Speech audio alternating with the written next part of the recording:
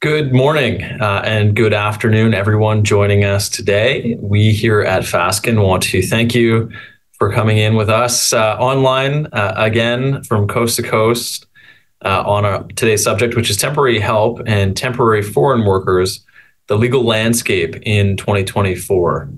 This webinar is scheduled for early this year, just because we know that these issues right now are in the forefront of a lot of folks' minds, that there are new requirements coming in, specifically in Ontario, that we want to touch on. And though they are not part of the regime of using temporary help workers in other provinces, there is always reason to believe that other provinces are looking at the first mover on any new rules. Plus, we know right now the use of temporary foreign workers and looking at your own workforces and supplementing your own workforces or finding other workplace solutions, that this is top of mind for everyone as we start the year.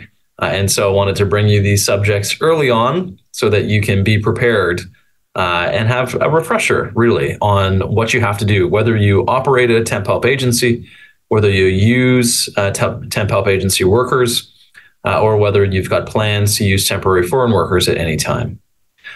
Now, look, while I introduce myself and our speakers, I'd like you to take a look at the information on the slide on your screen.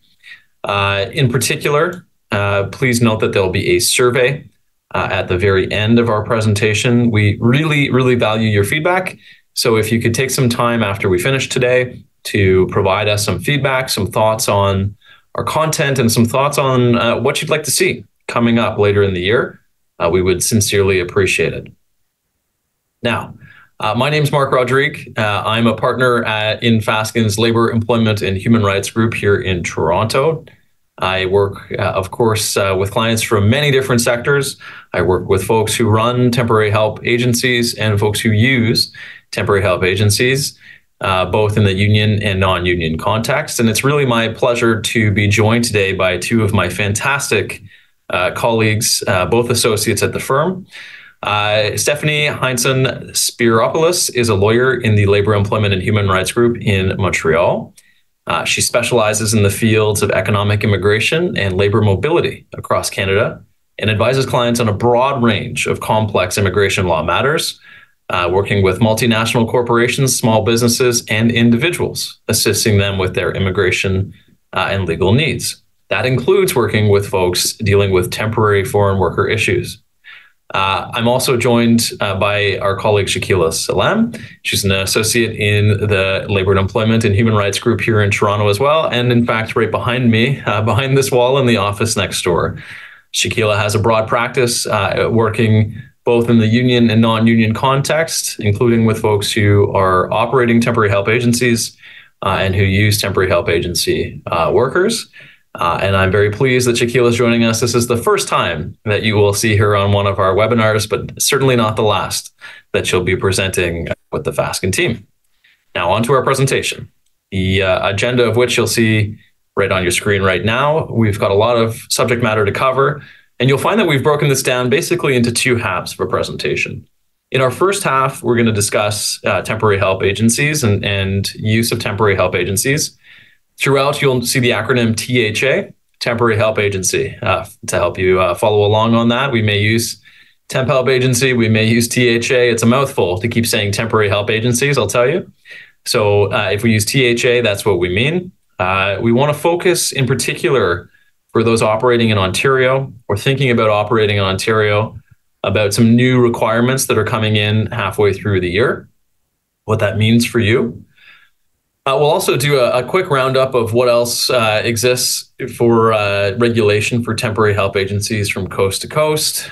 Talk a little bit about some of the risks, some of the pitfalls, in the what is a tripartite relationship when you have a temp help agency, a client, and an employee, and what that may mean for you, and in particular, what that may mean for you if you operate in the unionized context.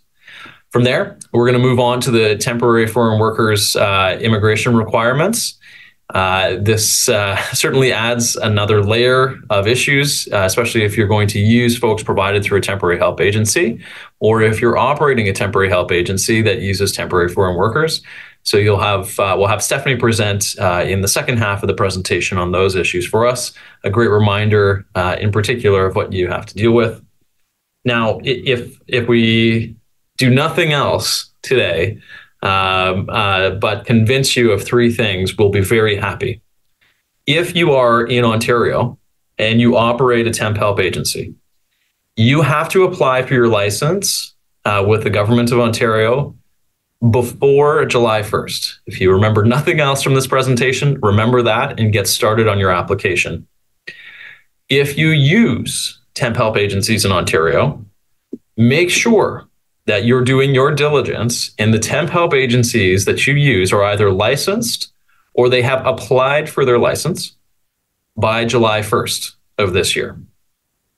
And I think it goes without saying, if you are going to employ temporary foreign workers, whether that's through an agency or directly in what you do, remember this, just make sure you are in compliance with all of the requirements that Stephanie will go through with us later in the presentation.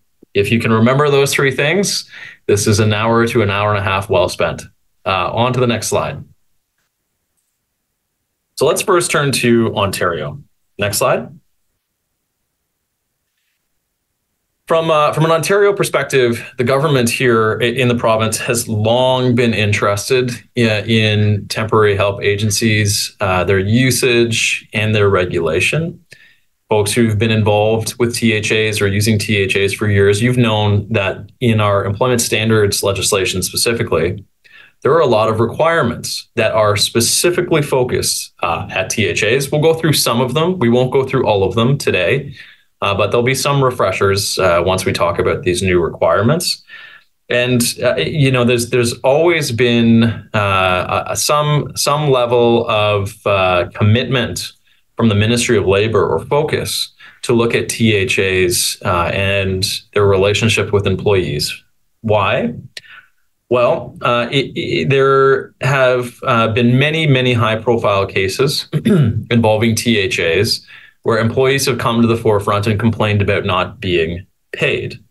If we look to, I believe, just last year, the ministry found about $4 million owed to about 10,000 employees who were THA employees. And there are many great employers in this space. I know, I work with many of them, but there are some that are getting unfair advantage in the industry by, operating fly-by-night operations where they're using employees, making $1 and disappearing. And in those circumstances, of course, the ministry is quite upset and makes efforts to collect, including sometimes collect against clients who use the THAs in the first place.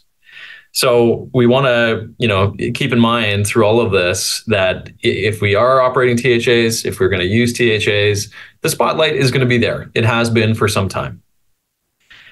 So, and again, last year, and these stats are probably underrepresented, but Ontario estimates that there were about 2,300 temporary help agencies in Ontario alone last year, and over 100,000 workers in this sector. So it's a comprehensive sector touching across many industries in the province. Back in 2021, when the Ford government introduced multiple changes to our Employment Standards Act, they also introduced what is our topic today, new licensing requirements for both recruiters, not just THAs, but recruiters who recruit employees for employers, and temporary help agencies. Those were meant to come into force originally January 1 of this year to provide some extra time for folks to get used to the new regime, to apply and to meet the requirements. It has been pushed back to July 1st of this year. It's a fairly easy process, but with some requirements we'll talk to. Although I will say the system, which is an online application system to get a license, is a little mucked up right now. Or even before this call, I checked the online system and it's down for maintenance, or at least it says so currently. So if you've got it bookmarked, keep refreshing it every day if you're trying to get your license in before July 1st. But ultimately, the new requirements are going to be come July 1st. if you're operating a THA, you need to be licensed by the province of Ontario if you're going to work here under provincial jurisdiction, which will be most folks who operate THAs. It also means that clients who use THAs are going to be required to make sure or do their own due diligence that the THA is licensed. And if they fail to do that and knowingly use a THA that is not licensed, they can face penalties. So as a client, we can face penalties on this. And there will be, to help us with this on both sides of the equation, there will be a database available online. Once licenses are issued, you can check the database, see if the THA you're going to use is licensed, and you should do your due diligence to make sure. On to the next slide, please. So the process, again, as we said, was supposed to come in, or the requirements were supposed to be effective January 1. Licensing was open, about 6 months before that, starting July 1st of last year. I know many folks have already applied for their licenses. Again, you've got until June 30th this year, unless you want to face repercussion, and we'll talk to that. If you're operating a THA, you need to apply for the license. You need to go through that process. You need to provide the pieces required to be licensed into the government. And if you've done that, you can continue to operate past July 1, even if you're not licensed, so long as you've put your application in. You should keep a record of that, of course, because anyone who wants to hire you may be asking you to prove that you're allowed to operate. And you can show that if you've applied and you haven't received a response yet about your license. If you do not apply as a THA by July 1st of this year, you cannot, it will be against the law, against the ESA in Ontario to operate past July 1 unless you've applied for the license. So if you're using THAs, again, you better make sure that your THAs have applied for their license. And if they don't, the consequence is it becomes illegal for you to use them. You put your organization at risk of a fine if you use a THA and you know they don't have a license and have not applied for it by July 1st. You'll note here too, if you're operating, we won't speak to it much, but if you're operating a recruiting agency, there are going to be some exemptions as well. Those certain recruiters working for unions, registered charities, and government are exempt from the new rules. Again, not just THAs, but recruiters need to be licensed by July 1 too. On to the next slide, please. So what do you need to give to the government under this new regime if you're a THA? You're going to need to give your business address, your email, your telephone number, no surprise there. They're going to need contact information for whom they can contact with respect to the application, and there will be a renewal process. I'll talk to that in a second as well. There's a $750 fee for getting the license, but there is also a requirement that you provide essentially a letter of credit of $25,000 to the Ministry of Labor. That it's fairly easy to tell what's going on here, I think, in terms of why the government's requiring a $25,000 upfront credit. It's that in case we end up in a scenario where employees aren't paid, in case there's the experience of the THA disappearing, there's some money at hand that can be accessed to pay employees and other liabilities. So again, it may be onerous depending on the size of your THA, but there is a requirement to put up some security going forward if you want to continue operating. There's a requirement as well to verify your tax compliance status. And not only that, and this is a bit of an information gathering step for the ministry. If you are a THA and you use THAs to supplement your own workforce or to get them to clients, there are disclosure requirements around that as well, or recruiters. You are meant to disclose who they are, how to contact them, where they are, what they do to the ministry with your application. Now, again, I think that probably will help the ministry track down additional THAs, and that is the purpose. of that, but know that it's not just information about your own organization that you may need to give in the event you also use THAs or supply clients with THAs, not just directly through your own operations, but subcontracting essentially to other THAs. Next slide, please. In addition to all this, of course, there is going to be additional information about making sure you're in compliance and registered if you need to be with the Workplace Safety and Insurance Board. You're up to date with WSIB so that can be cross-referenced. Whether you've been refused a license to operate a THA or to operate as a recruiter in another Canadian jurisdiction. Whether there are any criminal convictions or Immigration and Refugee Protection Act convictions or compliance issues with your organization. And whether or not there are any bans issued to your directors or officers under the Ontario Immigration Act, and if so, how long that ban is. Again, you can see from what you've probably seen in the news or heard in terms of high-profile cases, what the ministry has focused on in terms of the rules, what information they're looking for. This is whether it's, using temporary foreign workers and taking advantage of temporary foreign workers, or there are other significant compliance or criminal issues with your organization. The ministry is looking for that. And that is informed, I think, in part by the cases we've all seen come through the media at times. On to the next slide, please. Now, the ministry doesn't have to give a license. It has some discretion. Now, given the information it needs, I think we can evaluate, at least in the early stages, what sort of answers it's looking for in terms of issuing a license. But if it turns down an application for license, it will notify you. And there is a process by which you can appeal the decision by going to the Ontario Labour Relations Board. It's essentially an appeal. And there are some rules around operating in this period once you know that you've been denied. Now, again, you can continue going for another 30 days once your license has been refused or revoked or suspended. And after that 30 days, all the rules about not having a license will kick in, subject to the appeals process. Now, you may ask, okay, so if I have a license, how often am I going to have to do this?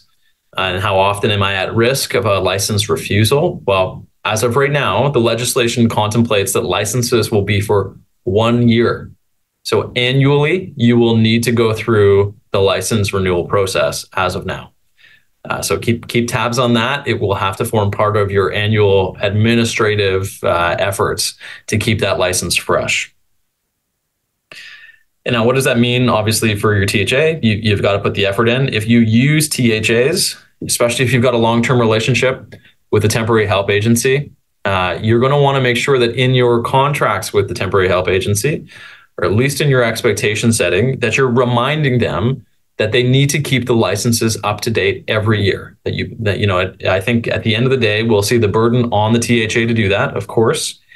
But if you're using THAs, make sure that you set that expectation out, whether that's in a communication or whether that's in the contract. As the lawyer here, I would say it's always best to put it in the contract if you can, but keep this in mind going forward, that this is going to be an annual thing. Now, if you have your license revoked or you have your license refused, it is going to be consequential. You're not going to be able to operate your THA in compliance with the law in Ontario. And there is a 2-year cooling off period. So for 2 years, you're not going to be able to apply for a license from there. Again, this is going to have obviously significant impacts on your operations and what you do going forward. On to the next slide, please.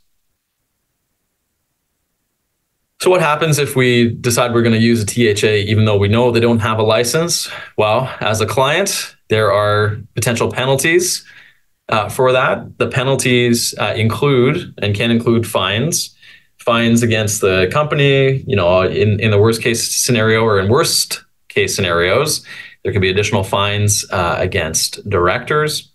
But the current regime on fines against the company, for example, contemplates a fine that would grow. If for your first offense, it could be up to a certain level, second growing, third growing within a certain time frame. Right now, the steps go from $15,000 in terms of a fine to 25 to 50.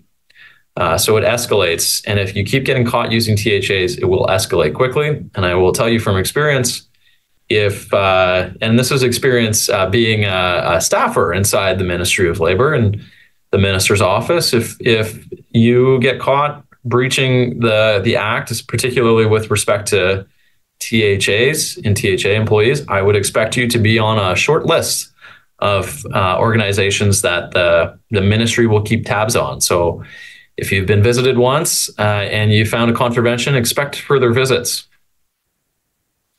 Now, again, as we said, if by July 1st, your THAs have put in for their license, but they haven't had their license issued yet or no decisions come from the ministry, you can still use them. THAs can still operate. If you're the THA, make sure you keep a record of your application so that you can provide it to clients. Clients, make sure that you're looking for that to make sure that you can use the THA. Now, interestingly, if you're using a THA or you're operating a THA and your license gets revoked, it is unlikely that, and so you're stuck with a whole bunch of employees employed by the THA that you as a THA can no longer employ because you can't operate and clients cannot use you. Well, it is going to be extremely difficult, we think, for you to argue that there's a frustration of employment and you don't owe folks if you have to terminate their employment. Most of the folks that you're employing at that point as THA employees, you're going to have to terminate. And that's going to be costly for you as a THA operating and employing those folks. And it could be costly in case there's any costs foisted onto the client by operation of the ESA. There's certain costs, Shakila will go through, that can be foisted onto a client if the THA fails to pay up. So some significant repercussions. You want to make sure you're compliant. You want to make sure you stay on the good side of the Ministry of Labor and you're not a highlighted or spotlighted THA. And you can do that by getting proactive now in these 6 months. It's less than 6 months, so 5 months and 1 week. That you can get your license in and go through the process prior to July 1. Okay, on to the next slide, please. Now I'm gonna pass this on to Shakila at this point, and she'll talk a little bit about outside of Ontario and other temporary assignment employee issues. And as we move off of the things that are coming down the pike on July 1. For Ontario, let's keep in mind, temporary help agencies and temporary help agency employees. Who are we talking about? With respect to Ontario, for example, there's a definition in our Employment Standards Act. Of course, we're talking about agencies that employ employees and deploy them to clients to work at client premises or on client projects.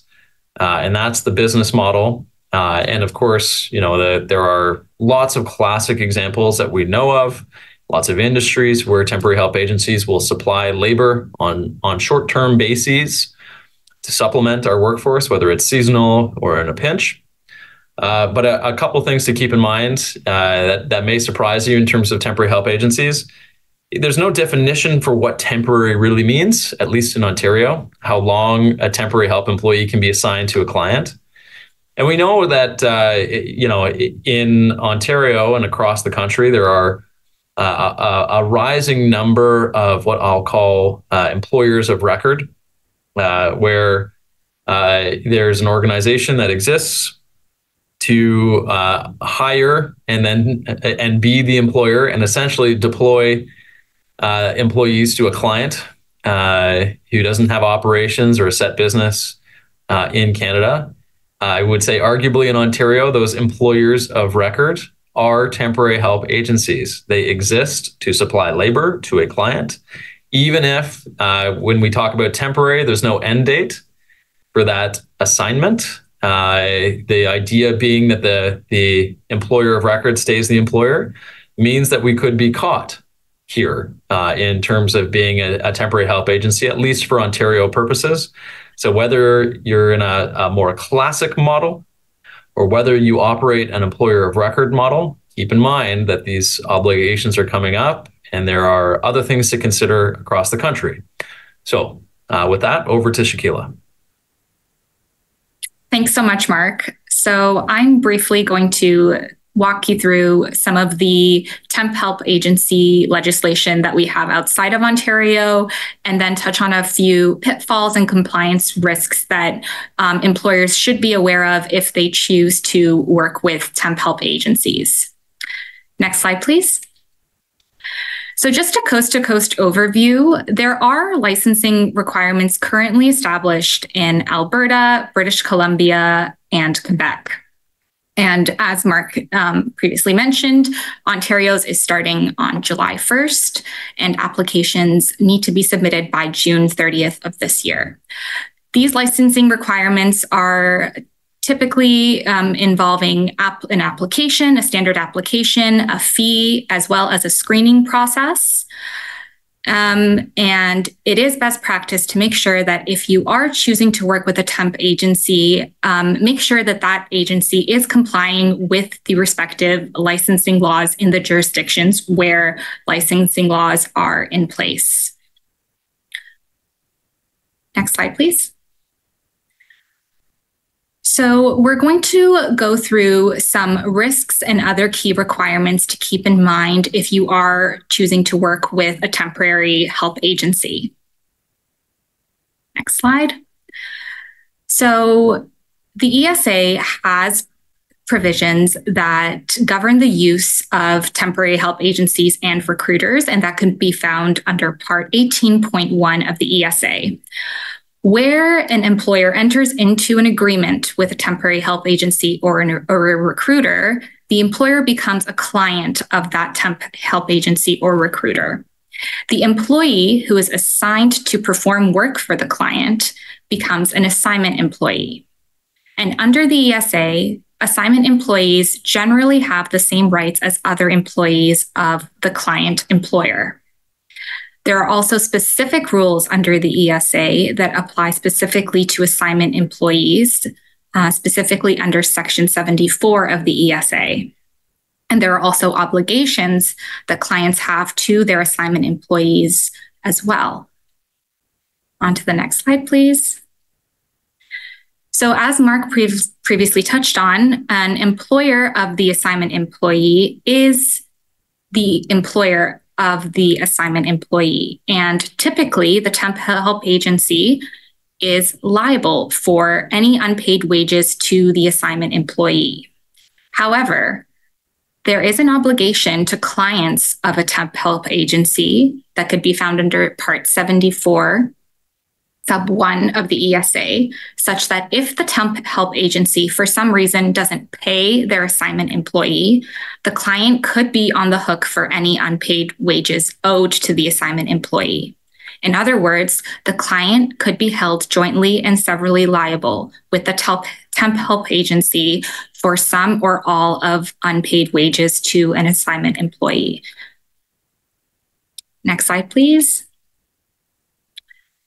If you are looking to work with a temp help agency or are currently working with one, it's important to keep track and maintain your records for at least 3 years in case there is a sudden inspection by an employment standards officer. So what you should keep track of is the name of all the assignment employees that you are currently working with and the number of hours they each work in per day and as well as every week. And again, you should be holding on to these records for at least 3 years in case there is an inspection. Next slide, please. So I'm going to go through a few potential pitfalls that you should be aware of if you are planning on working with a temp help agency or currently working with one. The first of those is the true and common employer issue that sometimes arises. So using a temporary help agency does create a tripartite relationship between the assignment employee that is assigned to your workplace to perform your work, the temporary help agency itself, and the client employer. As a client employer, you should be aware of risks when soliciting the services of a temporary help agency to avoid running into the risk of a related or true employer relationship. And in Ontario, the use of temporary help agencies does not automatically shield client employers from obligations to their assignment employees. As I previously mentioned, you could be on the hook for unpaid wages in case the temporary help agency chooses or decides not to pay their assignment employee. Next slide, please. An example of this could be found in Teamsters Local 419 and Atlantic Sugar. So in this case, Teamsters had applied for a union certification application, and the union took the position that assignment truck drivers that were hired from a temporary help agency were part of their bargaining unit, and that the employees of the employer were part of that the temporary truck drivers were part of the employees of the employer Atlantic Sugar. The employer and the temporary help agency who intervened in this application for certification argued that the assignment truck drivers were in fact not employees of Atlantic Sugar, but rather employees of the temp help agency itself. The Ontario Relations Board found against Atlantic Sugar and found that the assignment truck drivers were in fact part of the bargaining unit.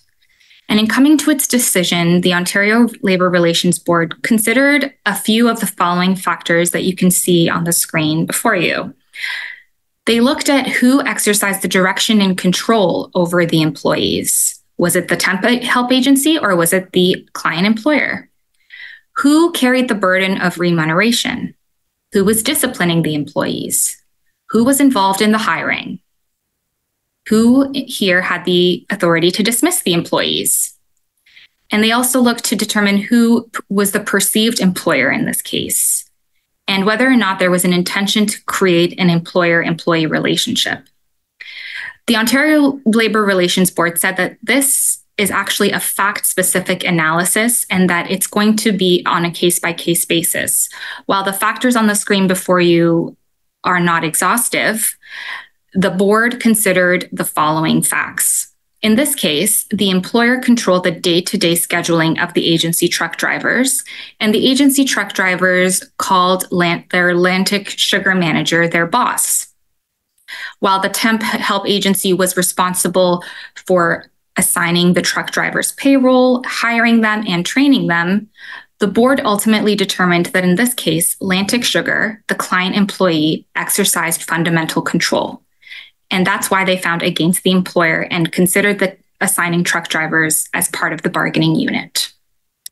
Next slide, please. The approach that the Ontario Labour Relations Board was initially expressed by the Supreme Court of Ontario in 1997 in the case of Pointe Claire and Quebec.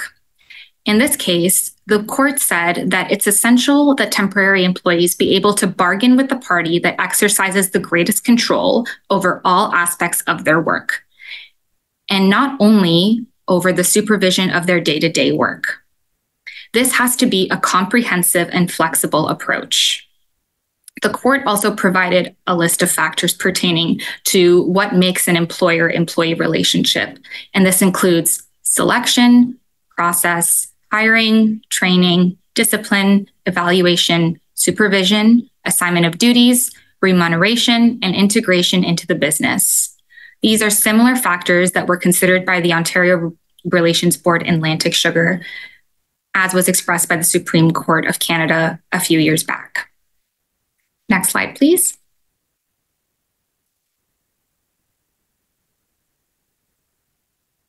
So if you are working with or plan to use the services of a temporary help agency as a unionized employer, it's also important to be aware of what type of work you are contracting out. Where there is clear language in your collective agreement that prohibits contracting out bargaining unit work, you are prohibited from subcontracting out any bargaining unit work to an assignment employee of a temporary help agency. Next slide, please.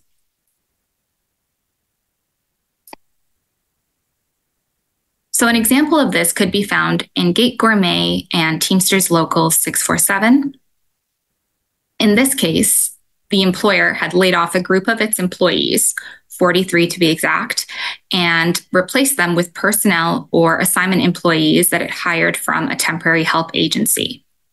The union, to no surprise, filed a grievance stating that the work that was contracted out was not bona fide, and the employer remained the true employer of the assignment employees that were hired by the agency. Next slide, please. However, in this case, the arbitrator dismissed the grievance. Unlike Atlantic Sugar, the arbitrator in this case found that the temporary help agency still remained the true employer of the assignment employees, and that the client employer was not the one exercising fundamental control. The arbitrator considered the fact that the temporary help agency still maintained supervision on site of the client's premises on a 24/7 basis. Furthermore, the evidence established that the agency staff, not the employer, the client employer, directed and maintained control over virtually all of their assignment employees' work.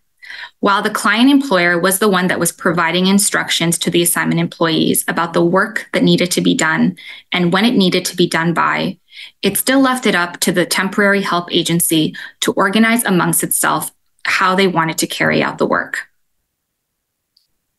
So it's important, and the main distinguishing factor between this decision and Atlantic Sugar is that in this case, the employer seemed to relinquish a little bit of the control and left it up to the temp agency about how it wanted to organize itself and divide up the work between the assignment employees.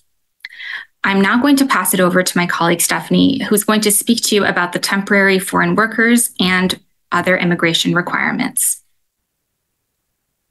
Thanks, Shakila. So as Shakila explained, there are many pitfalls and risks in terms of compliance, just when dealing with temporary help agencies more generally. Now, for this next half of this presentation, what we'll do is dive deeper in and understand the pitfalls and compliance risks when dealing with temporary help agencies that deal more specifically with temporary foreign workers. So in addition to the employment law risks, there are Canadian immigration law risks that come into play when the temporary help agencies that you're working with will deploy temporary foreign workers. Next slide, please. So just before we discuss pitfalls and compliance risks, for those of you that are maybe not as familiar with the general immigration programs or work permit programs that exist, there are two main programs to obtain a work permit for a foreign worker. The first one and the most common one is the temporary foreign worker program. So this is the program whereby the employer needs to obtain a labor market impact assessment, commonly referred to as LMIA, before they can get the work permit and before they can hire the foreign worker. So whenever you need to get an LMIA, this is you using the temporary foreign worker program. And of course, whenever you need to get an LMIA to hire your foreign worker, these are only closed work permits. So it's never the case that you need an LMIA and the person also, and that it will result in an open work permit. It's exclusively closed work permit. In other words, the LMIA-based work permit will always be tied to a specific employer, specific position, job title, work location. It's very, very specific and limited to the employment terms that you have declared in the LMIA application. And these terms need to remain as they are for the entire duration of the employment period that you've asked for. So if you've asked for a temporary period of 6 months, then the terms and conditions of the employment need to remain the same for 6 months. And if it's a year, the same applies, and so on and so forth. So for work permits, the maximum duration that someone can obtain a work permit for at a time is up to 3 years. It can be less, but that's the maximum. And then if you want to go beyond that, you need to apply to extend the work permit. So in Quebec, for those of you that also have operations in Quebec and hire foreign workers based in Quebec, in addition to the LMIA, you also need to obtain a Quebec acceptance certificate, which you apply for with Immigration Quebec. So it's a joint decision, both by Service Canada, that renders the positive or negative decision on the LMIA. So there's an added layer that Immigration Quebec is involved to also give their stamp of approval for you to hire a foreign worker, specifically under the Temporary Foreign Worker Program. Next slide, please. So I just included just briefly so that you're aware that there are different LMIA streams. There are 6 in total, but the most common that we see are high wage, low wage LMIA streams, and also the global talent stream. They all are similar, but again, they all have their unique set of requirements and conditions. Next slide, please. So, we've seen lately, there's a lot of controversy in the media and the news surrounding the Temporary Foreign Worker Program because, like I mentioned earlier, the Temporary Foreign Worker Program is designed for the work permits to be closed work permits. So every work permit has a specific employer. It's tied to a specific employer, which leaves little flexibility for the foreign workers that are here to move from one employer to the other, especially in situations where they're not happy or there's a better opportunity. It's limiting to the foreign worker. That is a fact. However, if there is an opportunity for a foreign worker with another employer, it doesn't mean that they can't undergo the process formally and to obtain a new LMIA or a new work permit with the new employer. So a new closed work permit. It does take, some time. It's not instant as opposed to having an open work permit, but it is possible. And in our opinion, it's hard to state that, some of the criticisms that have been in the media is that the Temporary Foreign Worker Program is sort of like a modern form of slavery. But it's hard to see it that way, especially for us, because the Temporary Foreign Worker Program is very beneficial for many of our clients, especially in the context of the labor shortage crisis in Canada. There's a lot of vacant positions. There's a lot of urgent needs to fill these positions. And oftentimes, when there's no local workers available for these positions, employers are happy to be able to turn to foreign workers to fill out these positions, to efficiently run their businesses and their operations. And another thing to point out is that the Temporary Foreign Worker Program's core mission is to protect foreign workers and protect them against abusive employers, non-compliant employers. And they've developed a robust employer compliance regime where employers are held liable for not respecting foreign workers, for a non-fair treatment, for not providing them with their rights that are awarded to them through various Canadian laws, immigration laws, employment laws, and so on and so forth. And these employer compliance regimes are really available whenever there is a closed work permit. Inspections can take place, random inspections where immigration authorities can go in person at the workplace. They could be remote inspections too, where they ask for various documentation, pay slips. They want photos of the workplace to make sure that the workplace is safe, that they're paying the wages that they're supposed to be paid. Also, that there's health and safety standards in place, that there's, policies against harassment in the workplace. All these things are verified by way of a robust employer compliance regime. There is also a possibility for foreign workers who feel that they're being abused or mistreated by their Canadian employers to apply for an open work permit for vulnerable workers. And so this is another way that the government seeks to protect any foreign workers that are not being treated right through this closed work permit system. And so this is not available whenever the foreign worker holds an open work permit And it's most definitely not available whenever the foreign worker fails to secure valid work authorization altogether. There's no recourse. The recourses are much more limited and less, less sophisticated, I would say. Next slide, please. So now we covered the temporary foreign worker program, which is one of the main programs available to get work permits for your foreign worker population. The other popular one is the International Mobility Program. So this one is for foreign workers who, because of various factors, their profile, the type of work that they're going to come do, they're exempt from the need for their employer to get an LMIA first. So you go straight into the work permit application because you're exempt from getting the LMIA first. And so as opposed to the temporary foreign worker program, the International Mobility Program has both closed and open work permit options, and they're often related to economic, cultural, or social advantages for Canada.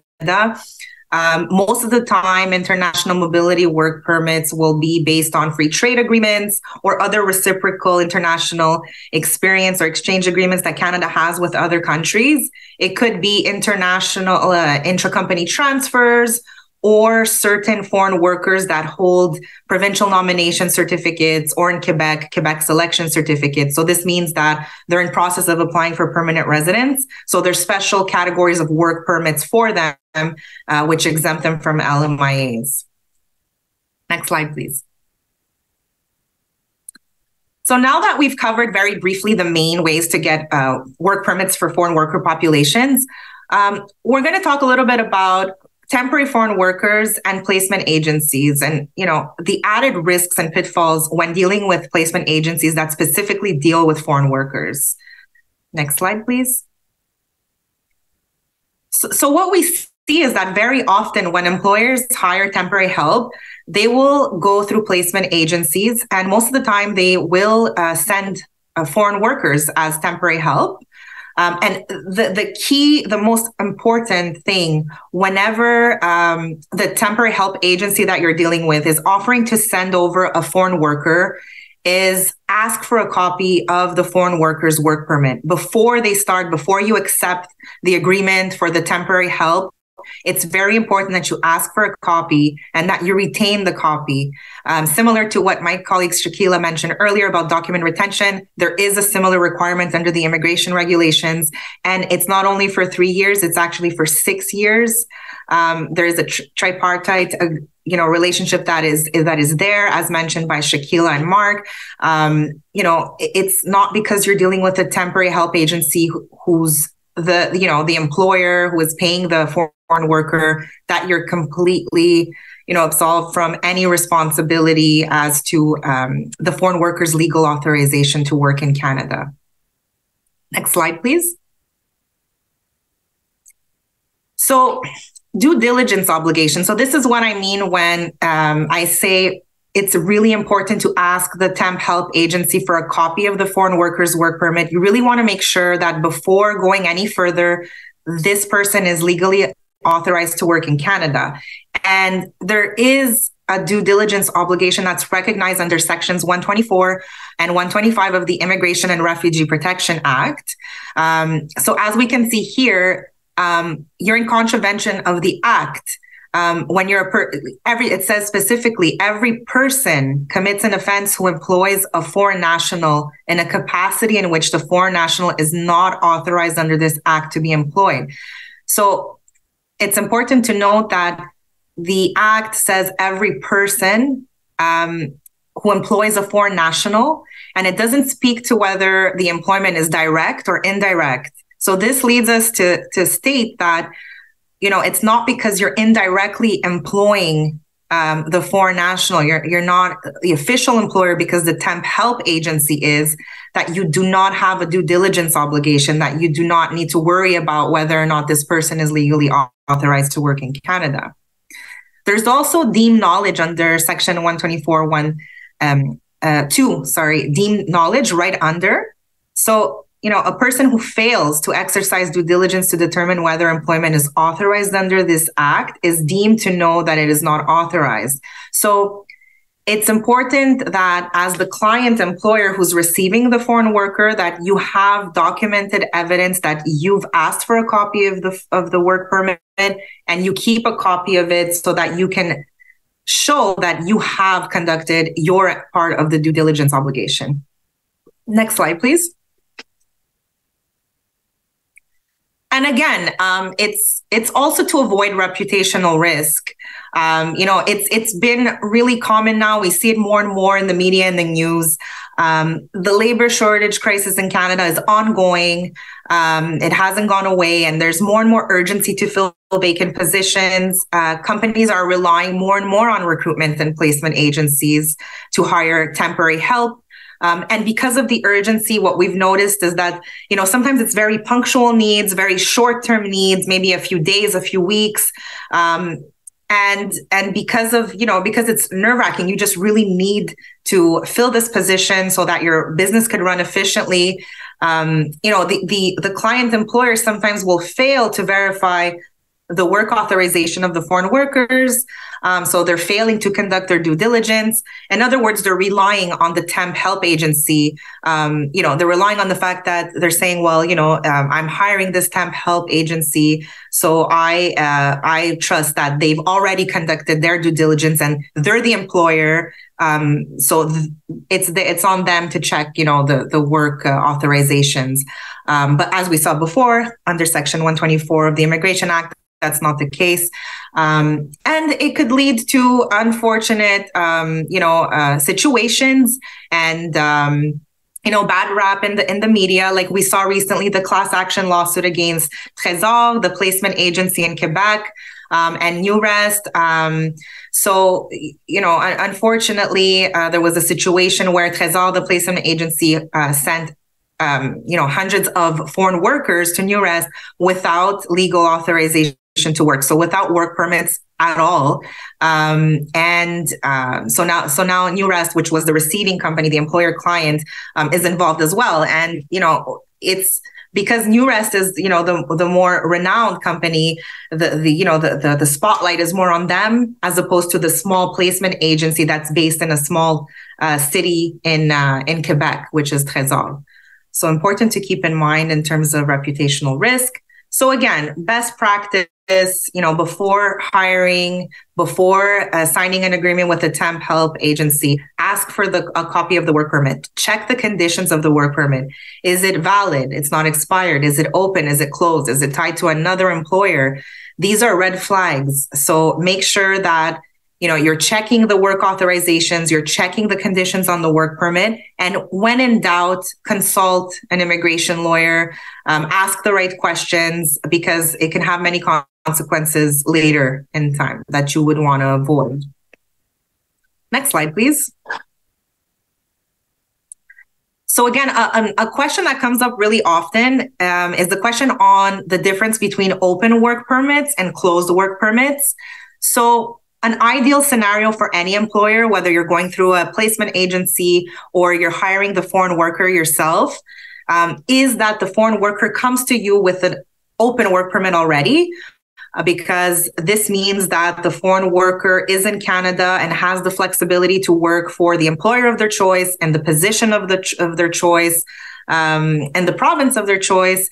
And most importantly as well, it doesn't require any sponsorship from a company, from an employer. So it's a much easy and faster process. They show you their valid open work permit, and then you do your usual formalities from an employment law perspective, and other things that you should do in your HR process, but you don't need to apply for a work permit for them. So examples of open work permits that you maybe have seen or you will see, when you're hiring a foreign worker, are special humanitarian program open work permits, like the one that we saw for Ukrainian citizens fleeing the war. Those were very popular. A lot of companies were able to benefit from the expertise and, manpower of Ukrainians here with open work permits without any, complicated formalities to obtain any closed work permits. Another common one is the working holiday work permit, where young professionals come to Canada for vacation, but also have an open work permit so that they can gain work experience while here. Another one is the post-graduation work permit. So for international students who have graduated from a Canadian educational institution, oftentimes they will have an open work permit that will allow you to hire them right away. Open work permits for asylum seekers too. So refugee claimants that are waiting for their hearing, they will have open work permits as well. And then finally, there's the open work permits for vulnerable workers that I mentioned earlier. So if this is the case, these are just some examples of open work permits, then you know that, you check the expiry date. If it's still valid, you know that there are no other formalities to get a closed work permit before you can hire them. Next slide, please. We can go to the next one. So one of the other frequent questions that we get is, well, who needs to get the LMIA? Because I'm dealing with a temporary help agency and they're the employer. So shouldn't the temporary help agency get the LMIA? And so this is not a straightforward answer. As we saw before, it's a tripartite relationship that is created between the temporary help agency, the client employer, and the foreign worker. There's the whole notion of the true and common employer that Shakila mentioned earlier. It also applies when you're dealing with foreign workers. So there are several questions to ask before deciding who needs to get the LMIA, who needs to get the closed work permit. For example, who's benefiting from the services of the foreign worker? Who is paying the foreign worker? Who is directing the work and schedule of the foreign worker? And also another one that gets added is who is willing to be subject to employer compliance inspections and who is willing to be liable under the temporary foreign worker or international mobility program employer compliance regimes. Next slide, please. So in the end, the question is, can a recruitment or placement agency obtain an LMIA and then deploy the foreign worker to their client site? And so technically, it's not prohibited unless you're dealing with a job that's based in Quebec. We'll see that in a bit. So it's a little bit different when dealing with the province of Quebec. But outside of Quebec, the agency can be the employer if, amongst other factors, the foreign worker will be on the payroll of the temporary help agency, and the client sites or work locations, the position that the foreign worker will hold. Essentially, all the employment terms are known and declared in advance in the LMIA, because as mentioned earlier, an LMIA is specific to one location, one job title, one job description, and it can be changed throughout the entire period of employment of the LMIA-based work permit. So if these things are declared in advance and it's easy to do so, and there will be no surprises and no changes throughout the employment period of the foreign worker, then it makes sense. Also, there should be an understanding from the temporary help agency that when you are going to be the named company in an LMIA application and a closed work permit, there are a set of requirements and obligations that you will need to abide by. Sometimes it's not easy to make sure that you will be found compliant in case of an inspection from immigration authorities. Because, for example, some of the requirements when being a named employer in an LMIA application is to ensure that the company where the foreign workers working has a policy against harassment, or it's a safe workplace, that everything that involves health and safety standards are up to date. If you're not involved in the management and the implementation of these processes within the company, because at the end you're not part of the company, you're the temporary help agency, so the company is your client. It's hard to be on top of all these things and verify that your client which is the receiving company of the foreign worker, is complying with all these things, and you're the one who's going to be inspected as the temporary help agency, and you're the one who's at risk of fines, being banned from using the temporary foreign worker program, reputational risks as well. So it's important before taking that decision to be the one who obtains the LMIA and the work permit as a temporary help agency, that you're aware of the employer compliance obligations that come with that. Next slide, please. So I've mentioned this already, but again, when we get an LMIA, the position, the salary, the work location, all the conditions, the employment conditions declared in the LMIA cannot be changed. So an example of when it would be impractical or increasingly risky for a temporary help agency to be the named employer and to be the one getting the LMIA is when the temporary help agency knows in advance that the foreign worker will be sent throughout the period of employment to many different client sites, to many different locations, and sometimes even to hold different job titles with different job tasks, even if they're similar. This is non-compliant. So if there's an inspection, there's the temporary help agency will be found non-compliant because they're not respecting the employment conditions that were declared in the LMIA. And sometimes it's really hard to know in advance, which clients are going to need, your services. So it's impractical sometimes to know in advance all the work locations or all the job titles where you will send a temporary foreign worker. So in this case, the best practice would be that the client employer or the receiving company be the one that applies for the LMIA and be the one that's responsible, for all the obligations that come with hiring a foreign worker and applying for the LMIA. Next slide, please. So a little earlier, I mentioned that technically a temporary help agency outside of Quebec would be able to, subject to, due diligence and understanding the risks that come with it, would be able to be the named employer of an LMIA. But in Quebec, it's not the case. Subsection 99.5 of the Quebec Immigration Regulation specifically states that the minister will refuse the employer's application for an assessment of the labor market impact if the employer operates an enterprise whose activities consist in offering personnel placement, and the employment offered is for providing a worker required to meet the temporary workforce needs of a client. So it's clear that Quebec doesn't favor these situations, and it's the receiving company or the client employer that is required to obtain the LMIA and abide by all the compliance rules that come with it. Next slide, please. So I keep mentioning, employer compliance, the employer compliance regimes. So I wanted to briefly go over what this entails. What are we talking about when we're talking about employer compliance, and what are the risks concretely if you are found to be non-compliant following an inspection? Next slide, please.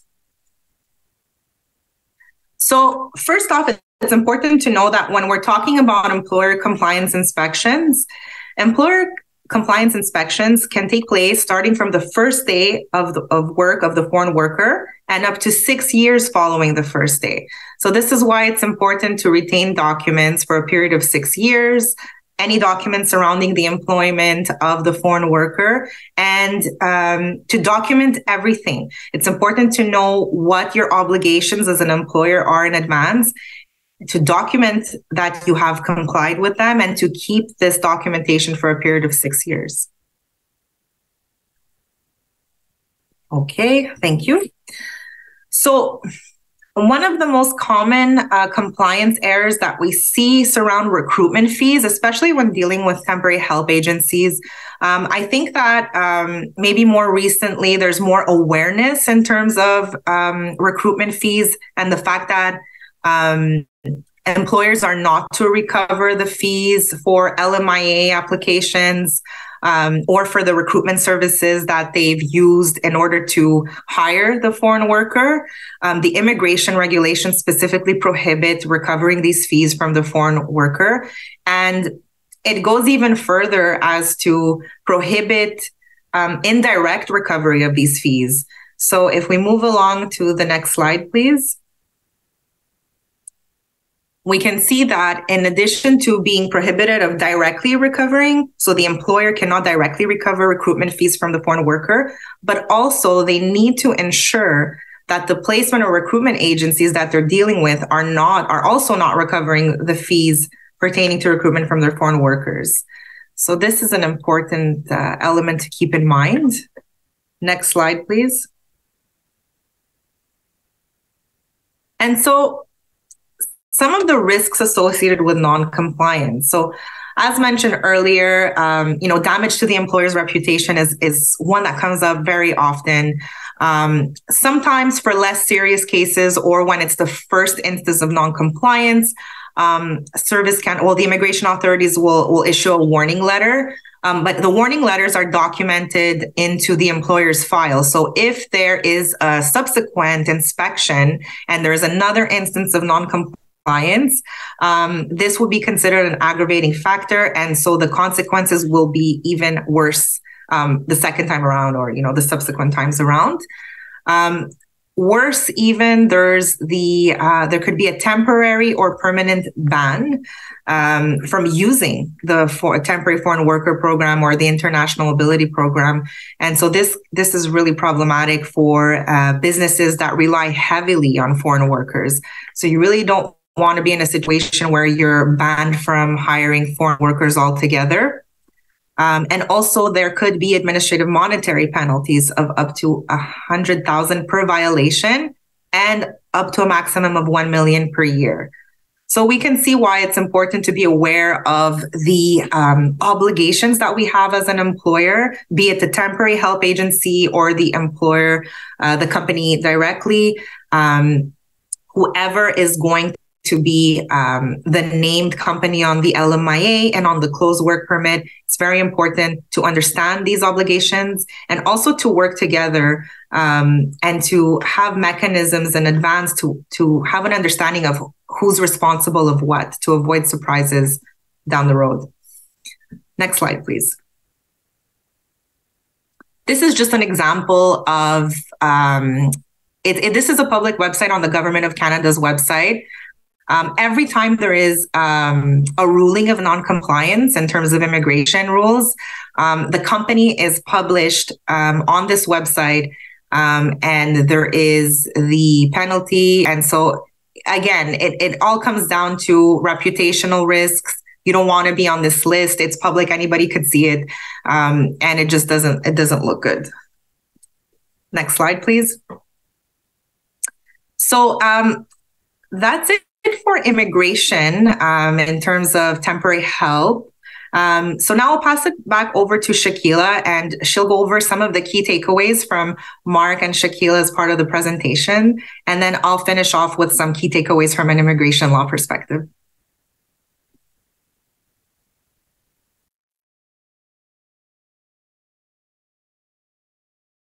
Thanks so much, Stephanie. So just to wrap up, right off the get-go, another reminder that if you are planning to work with a temporary help agency, make sure that they have submitted their application for licensing by June 30th of this year. That doesn't mean you have to stop working with them, but make sure that their application is submitted and available for review by the Director of Employment Standards. So June 30th, that's the upcoming deadline. Next, based off the true and common employer factors that I touched on, make sure that the temporary help agency is the one that's assigning work to the assignment employees and has the control that of the assignment employee. That doesn't mean that as a client, you can't dictate what work needs to be performed, but ultimately make sure that the temporary help agency is the one that exercises fundamental control over the assignment employee. Make sure that the temporary help agency is the one that pays their employees directly, and responsible for disciplining their employees. The more control that you have over the assignment employees, the more you run the risk of being deemed a true or common employer with a temporary help agency. So it's important to bear that in mind if you are choosing to work with temporary workers and using the services of a temporary help agency. Going back to the notion of perceived employer-employee relationship, the more control you exercise over an assignment employee, the more likely you are to be deemed a true or common employer. Further to that, if the longer an assignment employee stays at your workplace, there is a greater risk of joint liability, which can be found under the Employment Standards Act in terms of unpaid wages. And on top of that, we want to make sure that we are keeping in mind that the longer the assignment employee stays at the workplace, you are more likely to be deemed the true or common employer. So it's important to exercise cyclical assignment employees and make sure you're working with different ones at different times. And now I'll pass it over to Stephanie to finish off with an immigration law perspective. Thanks, Shakila. So there are three key takeaways from an immigration law perspective when dealing with temporary foreign workers. The main one being that before hiring a temporary foreign worker, even if you're doing it indirectly through a temp help agency, ensure that you request a copy of the work permit and that you understand the limitations of the work permit. Make sure you understand the difference between an open work permit and a closed work permit, and document it. And don't, if you have any doubts about the validity of the work authorization, ask questions before moving forward. Also, ensure that the temp help agency that you're dealing with understands Canada's immigration rules and employer compliance regimes, and that there's an understanding that those will be respected regardless of who will be the named employer on the LMIA and on the work permit. Ensure that the company, you as well as the employer, understands Canada's immigration rules and employer compliance obligations, and have open discussions with the temp help agency that you're dealing with, and have mechanisms in place, have things in writing to ensure that the temporary help agency is complying with immigration laws, and vice versa. So if you're a temp help agency, and you're the named employer, you want to make sure that you know how your client operates, and you want to know that your client is going to be complying with both employment standards and immigration law rules, and that you won't be held liable for non-compliances at the workplace from your client. And then that's really key to avoid any compliance risks. Thank you. Okay, I'll jump in here. That's we can move on to the next slide. Well, let's not go that far. We have some time right now. It's just about 1:15, so we'll take a few questions. We've had lots roll in, so thanks everyone for tuning in and being so active in our Q&A chat. All to say, as we head into these questions, I think what you heard from me, from Shakila, from Stephanie, that being a THA, using THAs as a staffing solution, there are a lot of great advantages and there are risks. And so I think as we move forward, you've got to keep in mind what those are and make sure that we are doing our diligence in terms of who is being assigned, how we're treating them, whether we're a unionized environment or not, because those could have impacts on our bargaining units and who's in and who's not. And that we are following all of the legislated legal requirements. And as you know now, there are more of them coming in Ontario to add to the existing regime in Ontario come July. And it would surprise none of us to see some of these pieces get picked up elsewhere or copied elsewhere as we continue to move forward. So with all that said, let's move into some of the questions, and we'll try to do as many as we can. And if we miss any, apologies in advance. One of the questions we have is with respect to Ontario again and the application fee for the new licensing regime, whether it's a one-time $750 fee or it's yearly. As of right now, it is expected to be a yearly fee. So expect that each year you'll be paying the $750 if you're a THA in order to keep your license as you renew it. Another question we have, again, focused on the new rules, is do internal recruiters need a license as well? I know that we focused on THAs, but of course, this new regime is going to apply to recruiters as well. The answer there is no. There is a regulation exempting internal recruiters. So if they work for us and they're out there trying to find people to work for us, they do not need a license. It's not required. The folks who are caught are organizations that operate simply as recruiters. That is, in the clearest sense, their business model. You hire them to go recruit candidates for employment for you. So that their whole business model. It's the same thing when we look at temporary help agencies. I know that we've had some questions about what about secondments, et cetera. Really, the purpose, at least in Ontario, of the temporary help agency requirements is, that is your business model. You exist to hire employees, to have a ready pool of labor that you can then send to a client. That is your business model. That is what you do.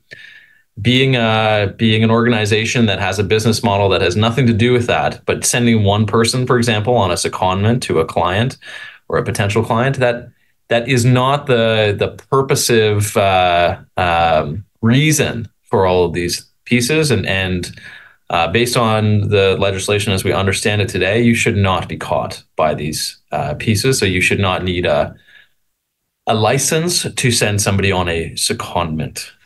So hope that is helpful. Stephanie, I've got actually a question for you that is interesting.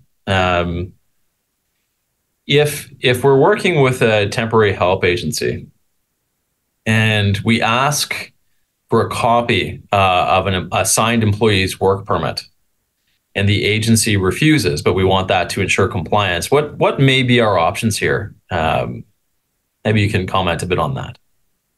Right. So for sure, I would rely on Section 124 of the Immigration Act that states that any person who employs a foreign worker needs to verify that that person is legally authorized to work in Canada. So I would focus on the due diligence obligation. That's what I usually recommend. Obviously, privacy law is a whole other issue. So, if we really want to cover that aspect as well, for sure, we would need to verify with an expert in privacy laws. But when I'm talking about the due diligence obligation from an immigration law perspective, that's my go-to. It's a requirement under the Immigration Act under Section 124. Great. Now, Shakila, we've got a question about joint liability between a THA and a client. And maybe you could provide just another explanation of what happens if I'm the client and whether that's in Ontario or whether I've risked potential finding of being the true employer or a joint or common employer in another province or jurisdiction. What's the potential outcome if the THA, for example, doesn't pay the assignment employees? So what could potentially happen if the THA doesn't pay the assignment employees is that you, as the client employer, along with other potential clients of the temporary help agency, could be on the hook for part or all of the unpaid wages due to the assignment employee. So if that assignment employee has also worked with other clients, they will also be jointly liable with you to pay those unpaid wages to the assignment employee. Right. Sticking with Ontario and the new rules coming in July 1st, we have a couple more questions here that I'm happy to answer. One question is with respect to the $25,000 letter of credit that's required to apply for the license, whether that is prorated to the size of the business involved, the THA business. And the answer there is, as of now, no, it is not. We've got another couple interesting questions for folks who may be THAs that are based in Ontario, but not operating in Ontario, as in not placing employees within any jobs in Ontario, and whether the licensing requirement applies. That is a very interesting question, one which has not been interpreted yet by the Ministry of Labour. I would say, given that this is new and novel legislation, there may be arguments both ways. I would absolutely suggest that you get some legal advice if you're operating your THA out of Ontario but not employing actual employees in Ontario. You're sending them to clients elsewhere. There may be some risk involved, so to go ask. And in the same thing, if you are a federally regulated employer, but you use THAs. Now, there is a high likelihood that the THA you're using is actually, you may be federally regulated, but the THA may be provincially regulated. And so from a THA perspective, certainly these rules would apply to them. Whether or not there will be some conflict in jurisdiction going forward if you are the client that is federally regulated, whether or not you can be penalized if you use an unregulated Ontario THA is an interesting question, one which has not been opined on yet by the Ministry of Labour. But I think these are issues that we may see come up. Now, if I am a federally regulated client rather than provincially regulated, I think as a due diligence matter, using a THA in Ontario, I should ask, without admitting any liability or admitting that I am provincially regulated for these purposes, I can ask for the license. And I think I should, especially after July 1st. If I'm going to use an Ontario THA, ask them for their licensing or proof that they have applied for a license, just as a matter of due diligence to avoid conflict and avoid any issues down the line. If they're licensed, then we never need to worry about that conflict point. Stephanie, for you, I've got a question here.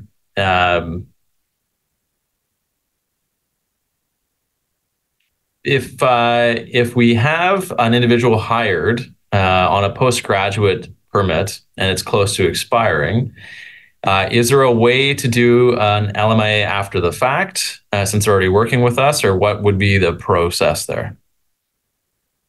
So for sure.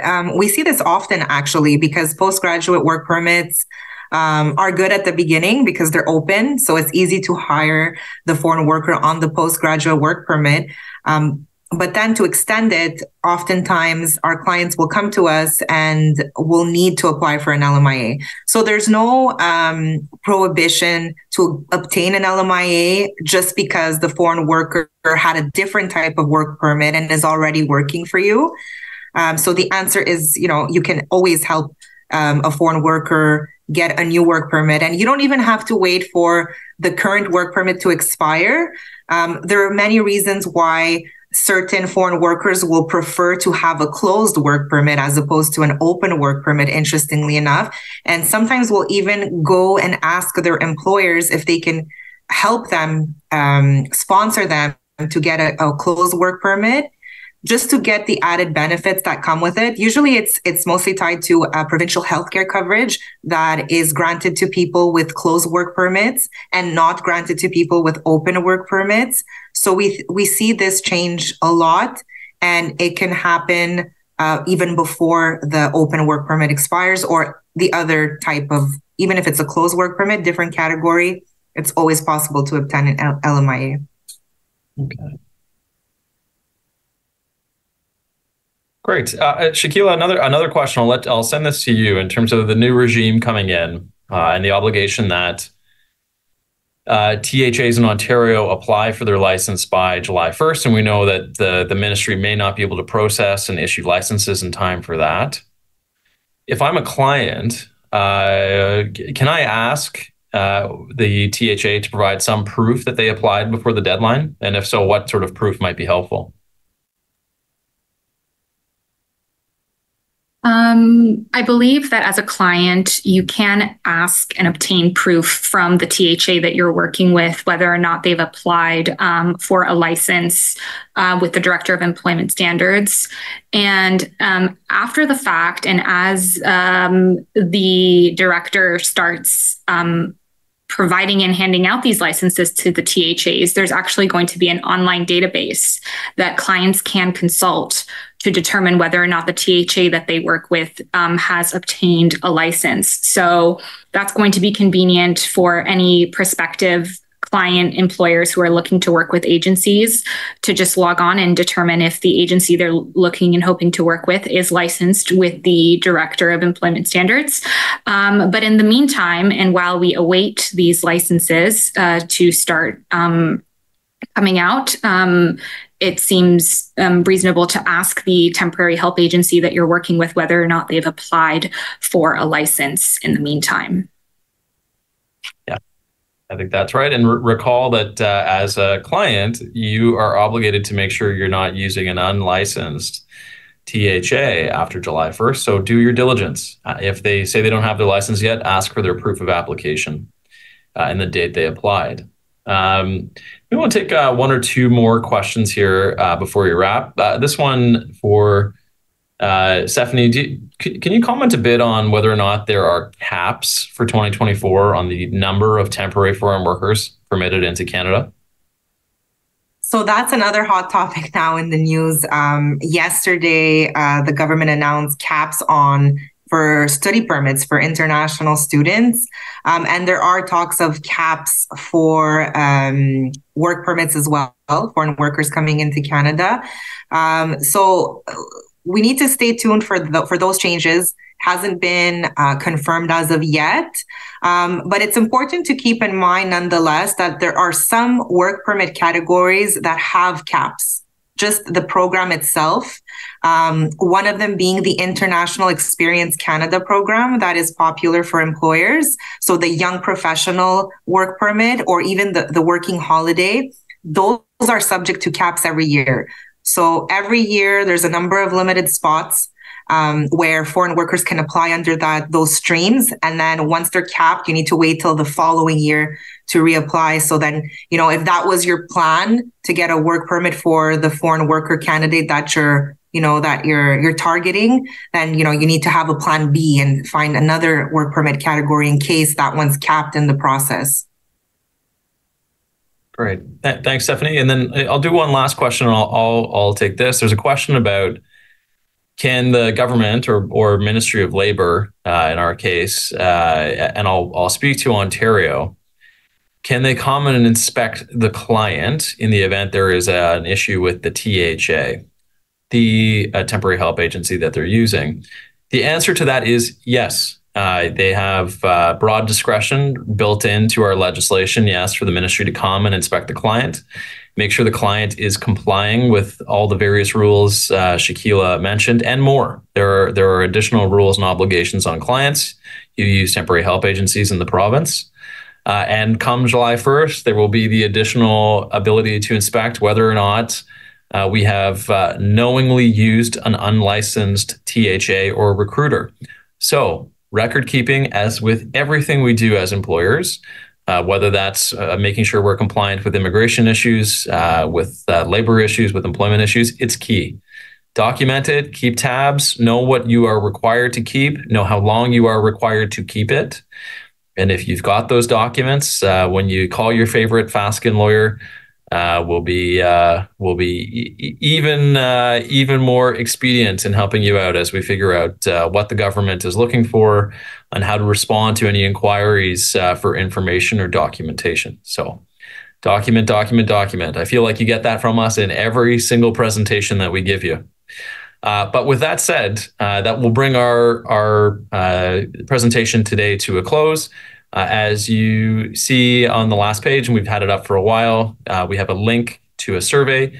Maybe we can go back to that link. If you haven't clicked on it already, you can put your phone up and QR code that, like we've done for so many years on menus. We've taken this online so you can do our survey from your phone going forward. And I want to thank you for taking the time to fill that out, for helping us with our future sessions and ideas on what we do. I want to thank my colleagues, Stephanie and Shakila, who's just now wrapped her first presentation, and in the background, our webcast hosts and a couple more of our colleagues, Will and Andrea, for all their assistance putting this presentation together today. If you haven't got it yet, please take a look in your inbox, or you haven't RSVP'd yet, take a look in your inbox. Our next Labor and Employment and Human Rights session is going to be on February 14th, Valentine's Day, on the topic of investigations. What a timely day to do it. Now, if you haven't already signed up, you can do so on Fasken.com under the Fasken Institute section. With that said, from here at the team at Fasken, we wish you a great Tuesday. Wherever you are, stay warm, stay safe in the snow, and we'll catch you again on February 14th.